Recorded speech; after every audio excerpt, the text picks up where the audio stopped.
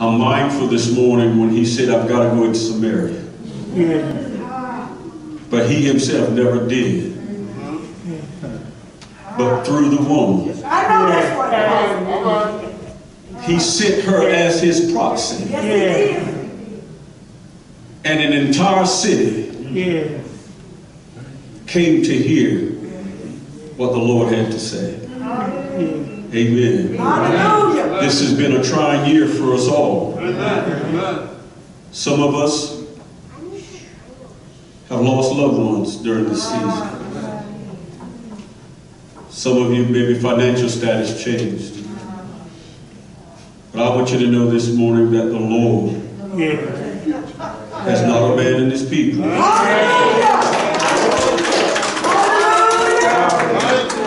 Be encouraged this morning. Whatever it is you face, just keep an open heart to the Lord. And he'll minister to you. Because young and old are going through now. We're questioning our government. We're questioning our leadership. The only certainty you and I have is the Lord. Thank you, God. And I put my trust in him. In him alone.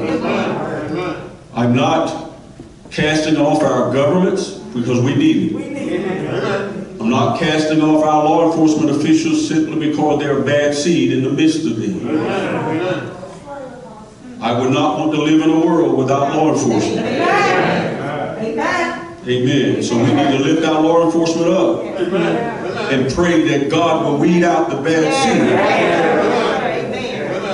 seed. So I just want to encourage you this morning for what you've been through and what you're yet to go through. And so I want to finish the last two messages I started, his sacrifice. See, when you understand this, you're able then to endure these times when you question God. And if you say you never question God, you need to repent.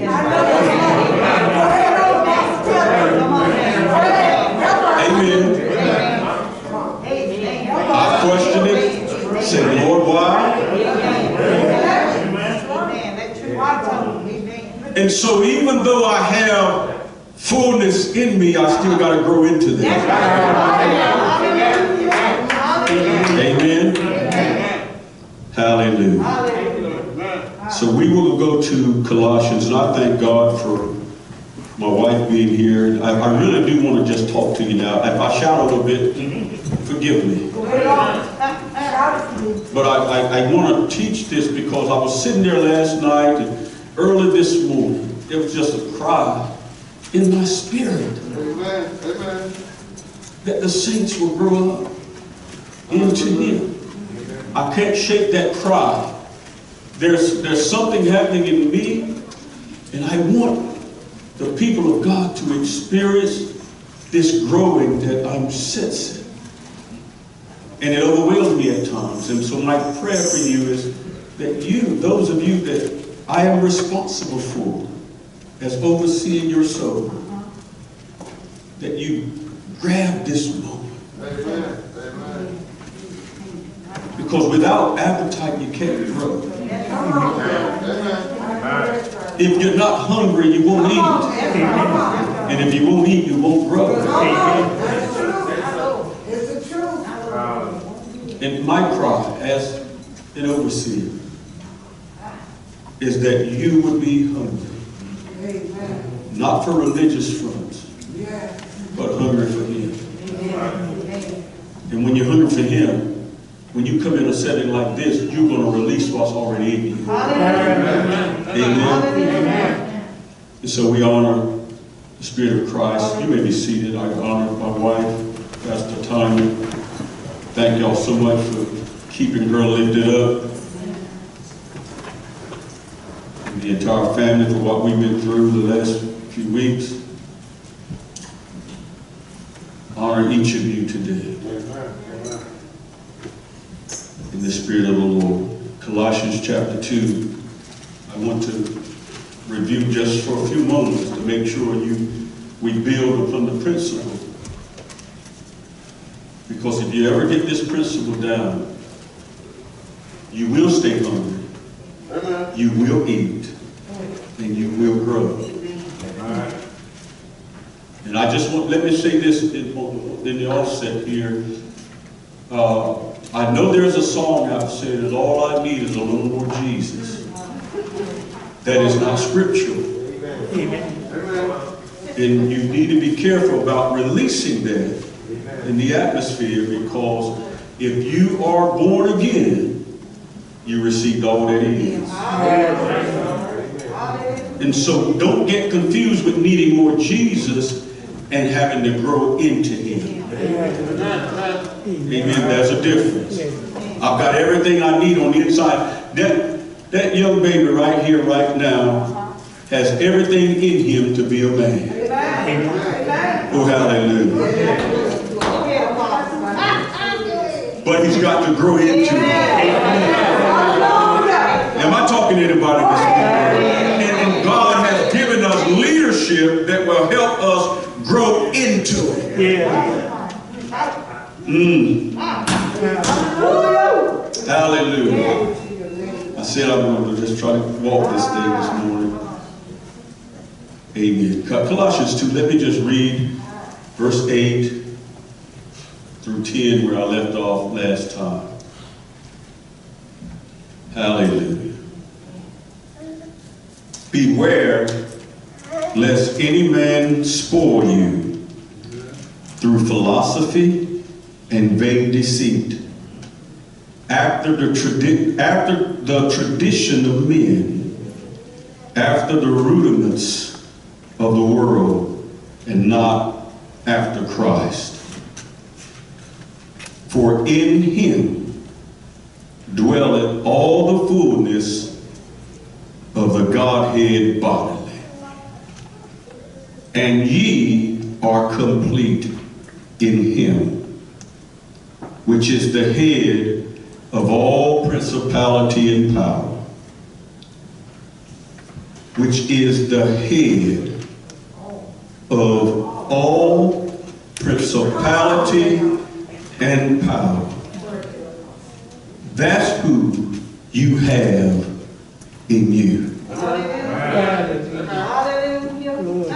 And thank God for my wife today. I love her dearly, but she don't complete me.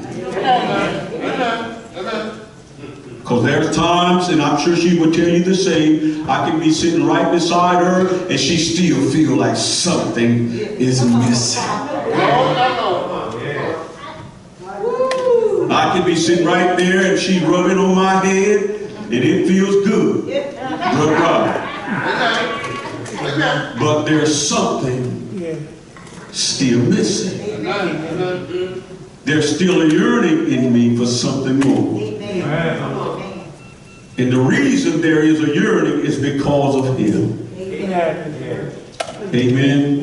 And so we are complete in Him. And so Paul was warning the church, don't get carried away, don't get kidnapped into philosophy and this vain deceit of man, into telling you today that in order for you to make it, you need more than Jesus.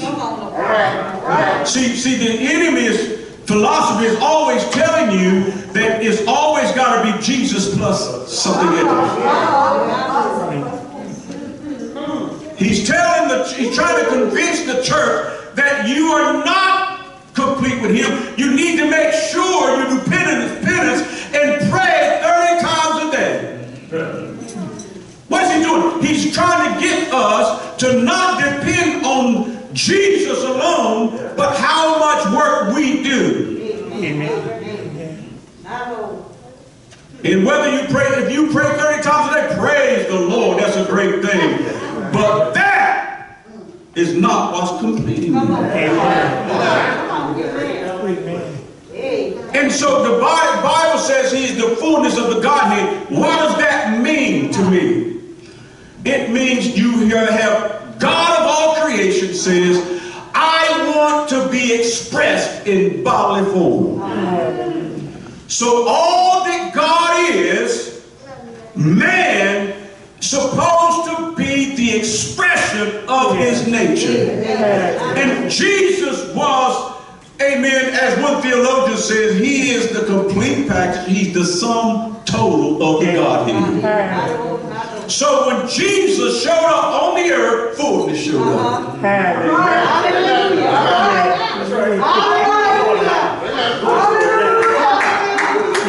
When Jesus walked the earth, he was the full expression of God's nature. And when we accepted Jesus, we received fullness. Yes, Lord.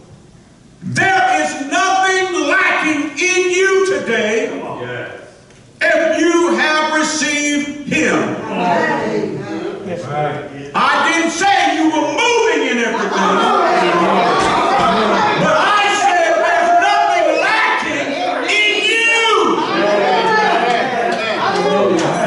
Thank you, Lord.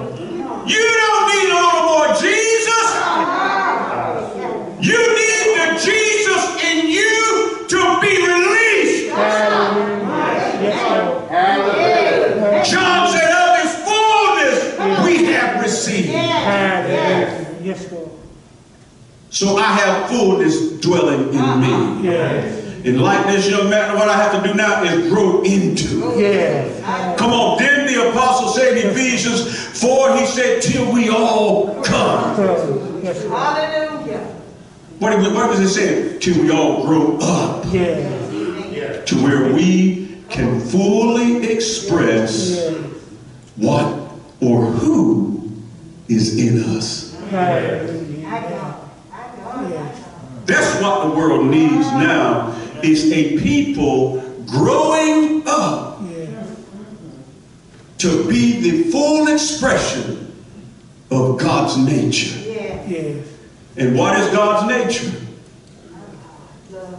His nature is love.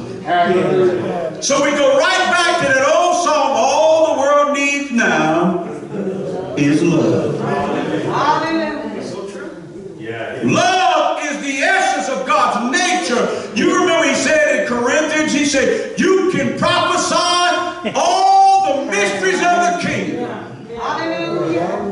You can give all that you have to the poor, but if you don't have his nature,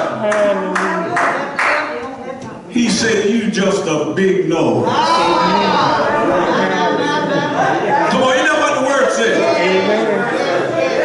So what God wants is not for you to show people how much you prophesy and how much you speak in tongues. What he wants is an expression of his nature to the drunk on the street. Can somebody express to the drunk that God's nature is still love?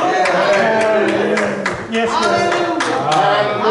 Can you say to the sister and brother that has gone wayward, can you tell them that God is still love?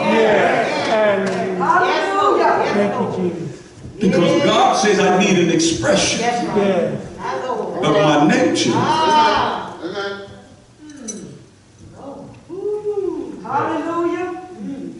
Hallelujah. Thank you, Lord, for fullness.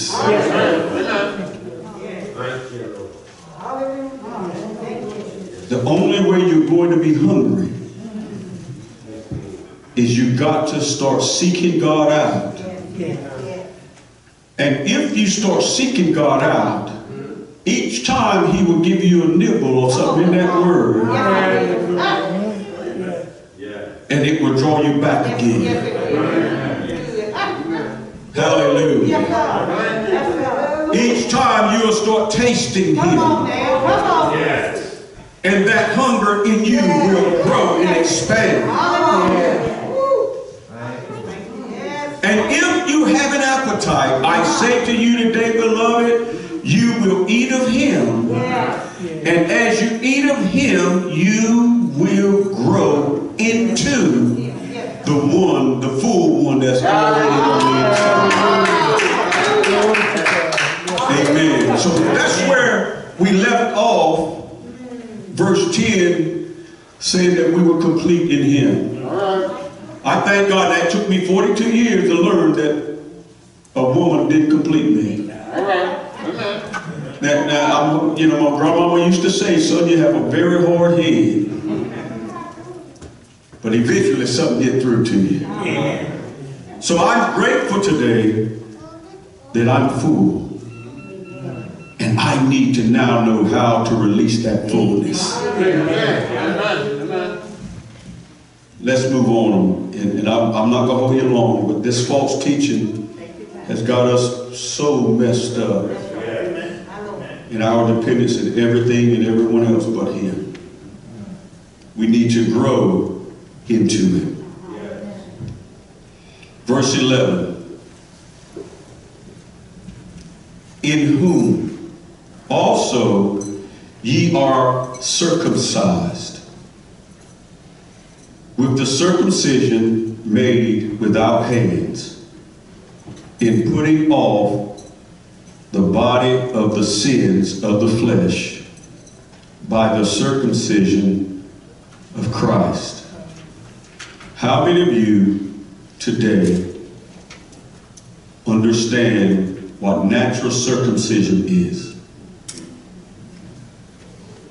I got 3 or 4 people, or some of y'all just afraid to raise your hand. Understanding natural circumcision is the key to understanding this scripture. Amen. To fully understand what has happened to you. In natural circumcision, y'all know the law that after 8 days, according to the law of Moses, the male child was to be circumcised. And that circumcision meant a cutting away of the foreskin. Yes. A cutting away. Please mark that, make a note of that, that circumcision was a cutting away. Let me stress that again, a cutting away of the foreskin. And here, the Bible says that we too, upon acceptance of Jesus, went through a circumcision. So we, at the time of acceptance of Jesus, and I hope you can grab this because I'm trying to just walk it slow. Jesus performed an operation on us. Yes, the moment we accepted Him, He cut us spiritually. Some of y'all got that, I heard it. He took what was old in Diane and He cut it. Come on, now He didn't take the memory away. Because that's something different entirely, that you and I are responsible to allow the Word to transform our mind. But understanding the operation that we went through, everything about you that was old, everything about you that was corrupt, everything about you that was bound in sin, Jesus performed a spiritual circumcision. And He cut away the old nature. Let me slow down a minute.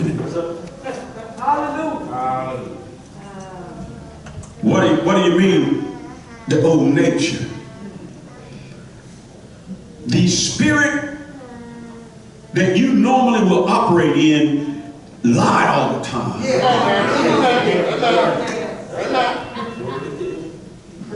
Are you talking? You gonna talk back to me today? Listen. I said I want to teach this because if you can ever get this principle, I'm telling you, you're going to be something against the enemy's territory.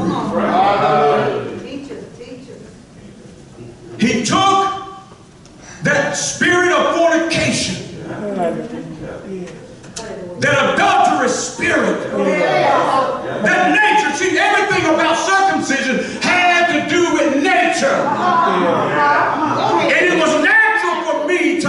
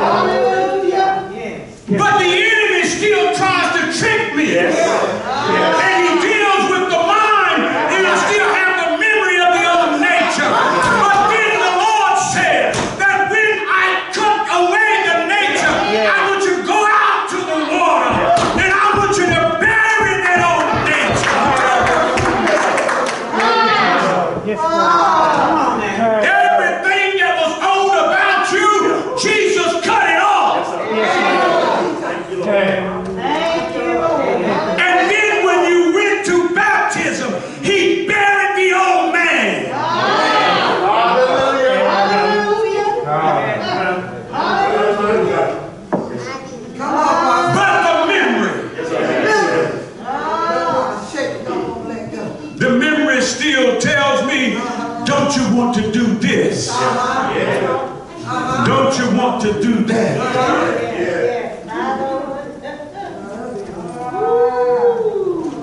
And I will listen to that spirit. Come on now. And I will allow the enemy to convince a new man that he still has an old nature. How can fullness dwell in me and the old nature too?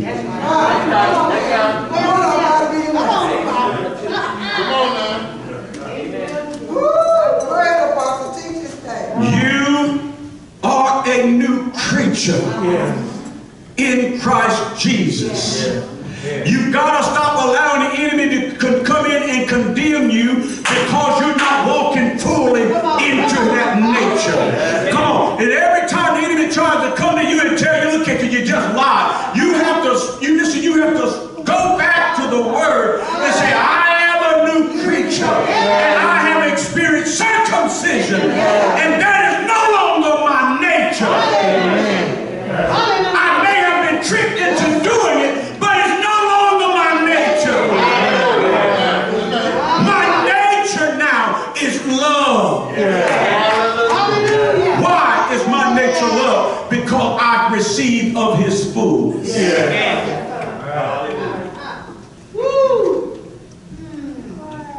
Everything about me I've learned has been cut away.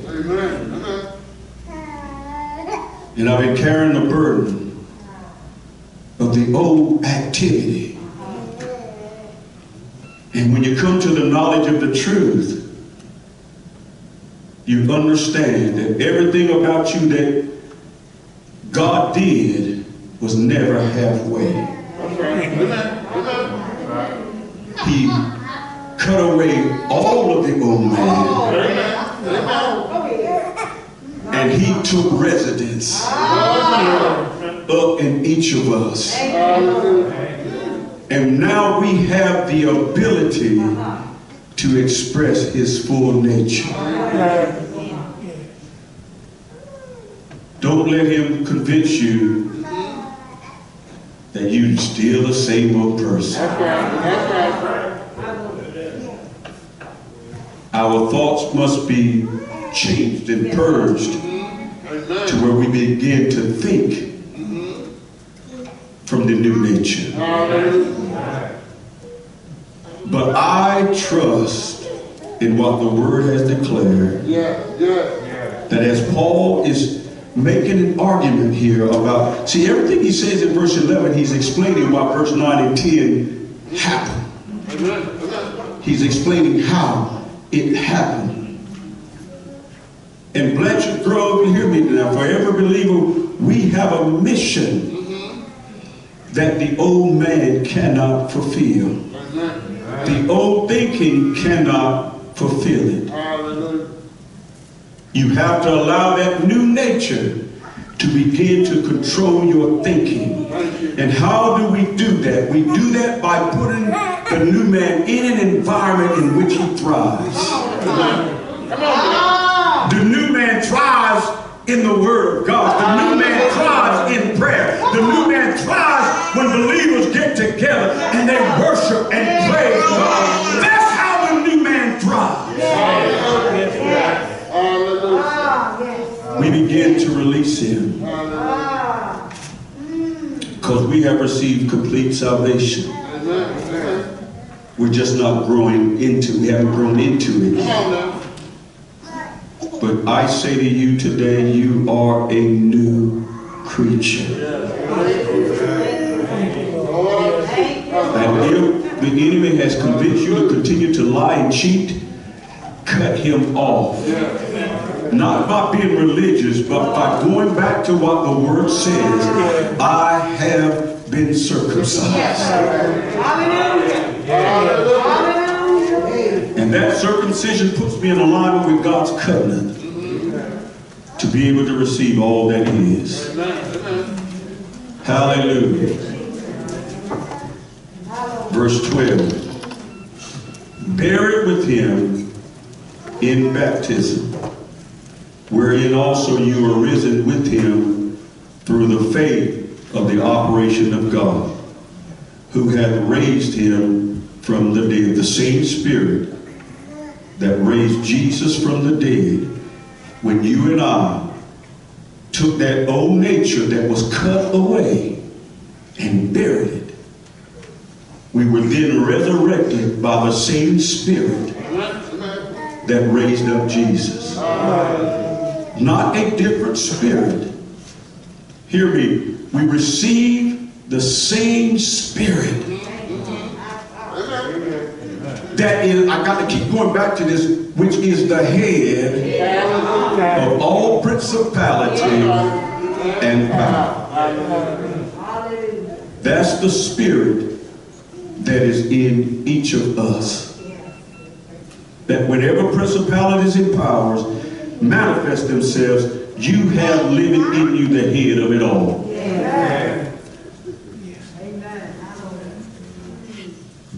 And listen to verse 13.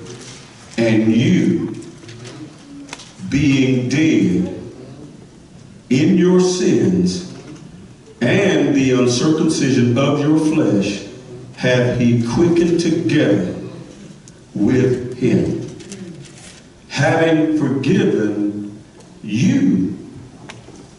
Come on, can you underscore this next two words? All trespasses. Now, please hear me. I want to just deal with this religious spirit for a moment.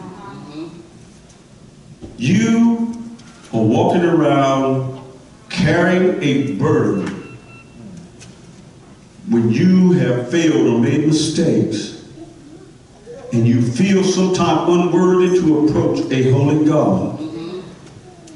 When this happens, it is again the spirit of the enemy playing mind tricks on you. Until you grow into it, you're going to make mistakes. Come on, I remember the time when I look at Ariana, she turned 20 on Friday. And I remember, I was just thinking the other day how I would have to be terrified when Tanya was going to the store. Because she was so small then and she had breathing issues. And wouldn't you know that every time Tanya left, she would have an episode.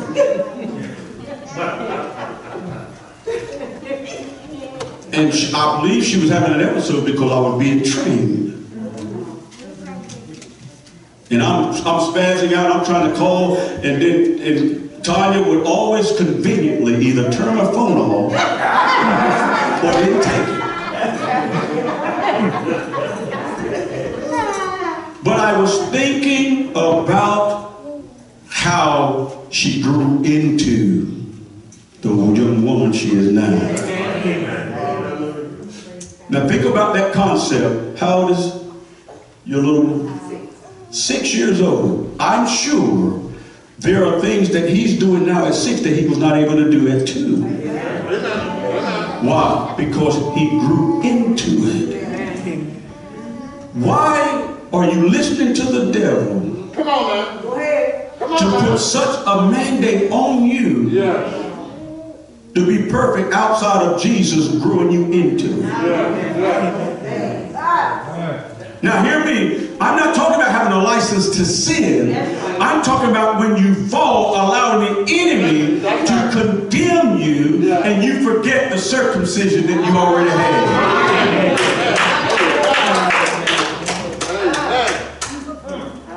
It doesn't matter what you did, you've been circumcised. That old nature was buried with him in baptism, and when we bury folk, we don't bury them with a foot out of the ground.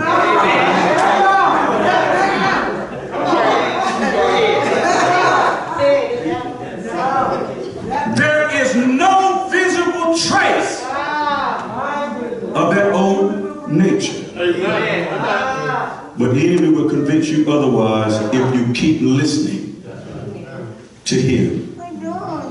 And so all that you would ever do wrong, past, present, and future, has already been forgiven. Now, let me give you this principle of the old covenant and the new. You listen, we still have people praying, Lord, forgive us as we forgive. That's not scripture anymore. Do you know when Jesus taught that, he was teaching the old covenant?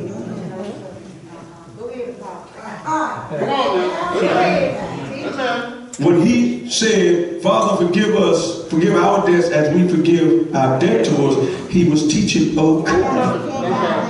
You remember now, the old covenant was still in existence until the new was exercised. Oh, I'm trying to help y'all. And so Jesus said, I didn't come to destroy that old covenant, I come to fulfill it. So he still had to operate in the old covenant until. Come on. Y'all, some of y'all catching that. See, when Jesus died, the Bible said the New Testament doesn't take effect until the testament dies. And the principles that he taught while he was operating in the old, he was pointing to the new. You remember he said, the old says you should hate your brother or something. He said, I say to you. See, he was still teaching new covenant principles.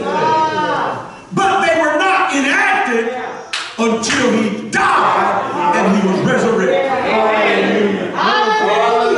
And the old said, forgive our debts as we forgive. The new says, I have forgiven all.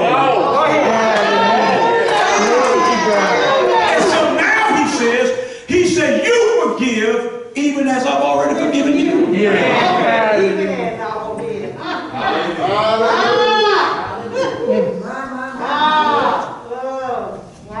Hallelujah. And so when we understand how Jesus was operating, you need to study the Word of God and understand the times. Because he always came not to destroy the old covenant, but to fulfill it. So he would have been out of the will of God had he violated that law. And so now that you have received forgiveness, forgive likewise.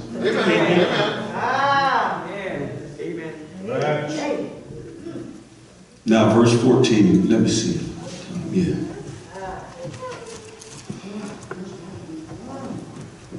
Now please catch this, and I'm going to try to end here. There's fullness in you. There's certain things that took place in all of us that we have not come to realize. And you've got to guard your ear gate. That's right. That's right. You've got to guard your eye gate. Amen. Because there are things the enemy uses to convince us other than what has already taken place. Amen. And if you're not careful, if you keep listening and keep watching him, he will convince you that you need to do additional things to truly experience salvation. And the Bible says this, verse 14, blotting out the handwriting of ordinances that what was against us.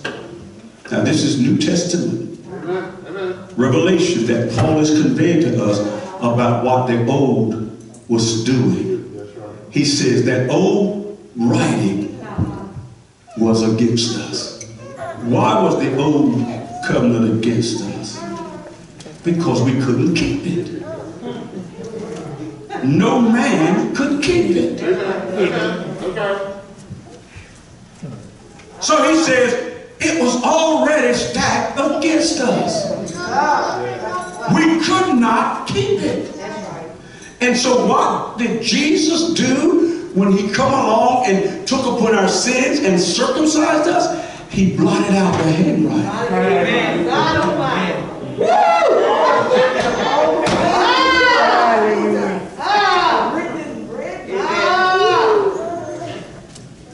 Which was contrary to us, and he took it out of the way, nailing it to his cross.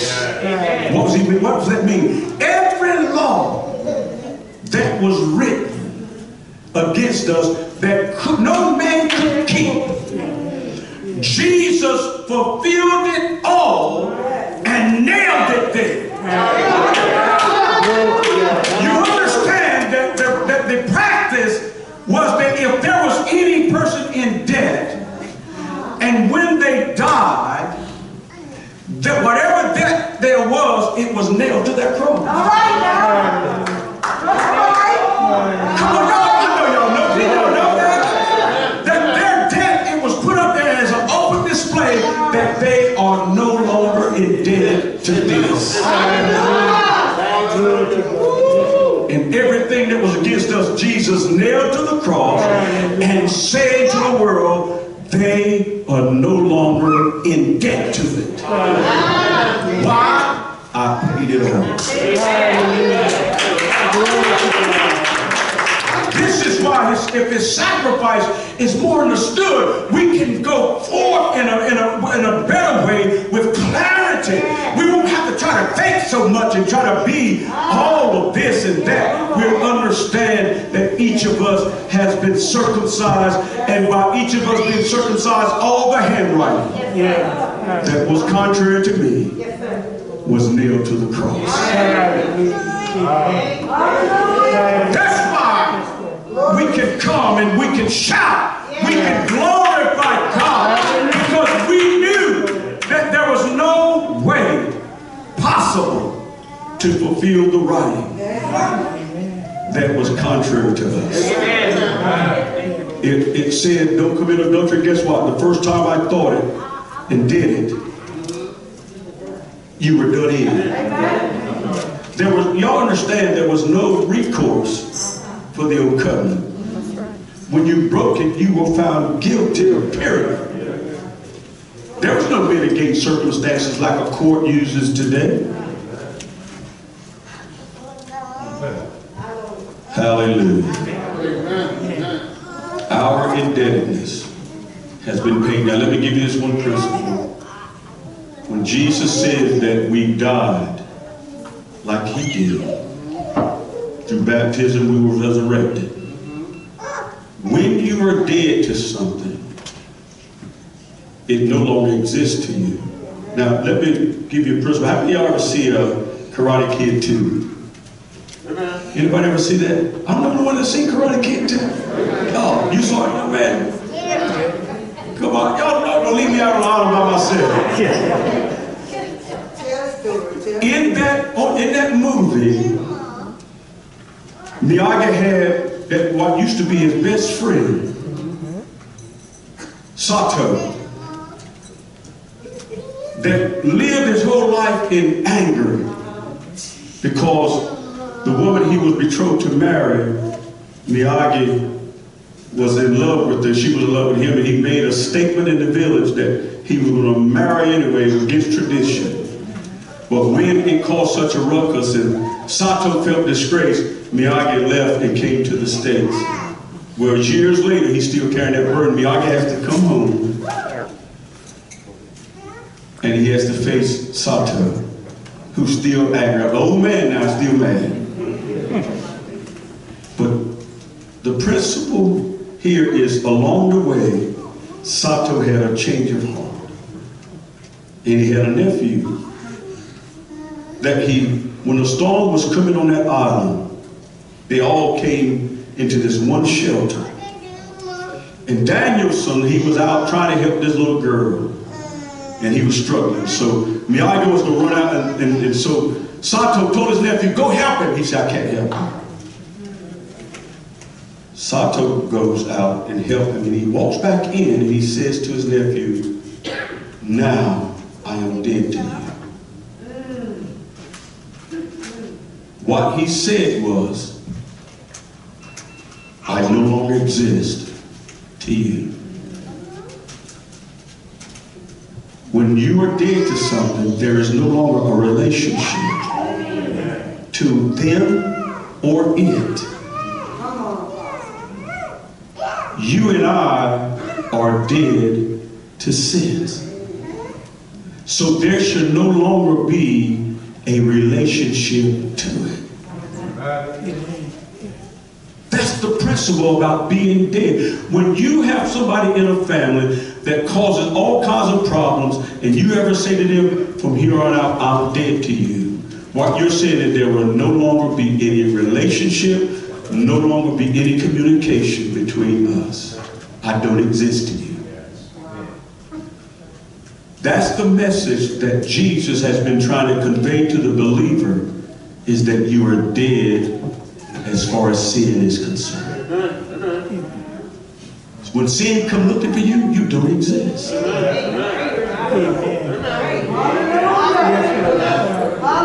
you hearing me? You don't exist, and you have to know what Jesus' sacrifice did for you.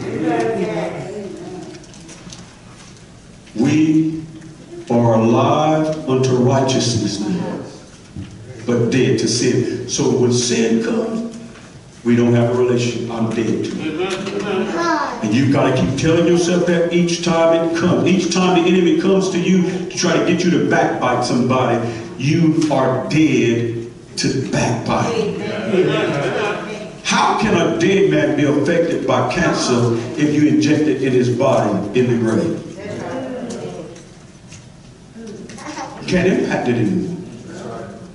Neither can it impact you and I.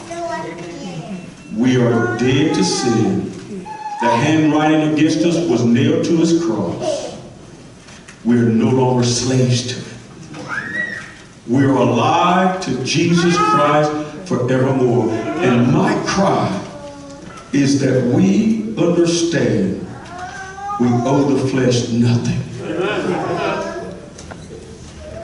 That Jesus took the debt that I couldn't pay. And he nailed it to the cross. It opened display saying, they are no longer slaves. They are no longer in debt.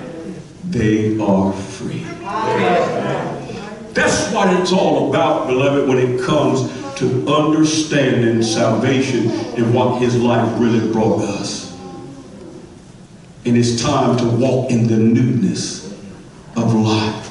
My heart's cry is to see you embrace that truth and begin to apply that truth and no longer walk around feeling obligated to your flesh. He cut the old nature away. It was buried. Now let him renew the mind and erase the memory of it. That's our obligation today. Amen. Amen. Stand to your feet.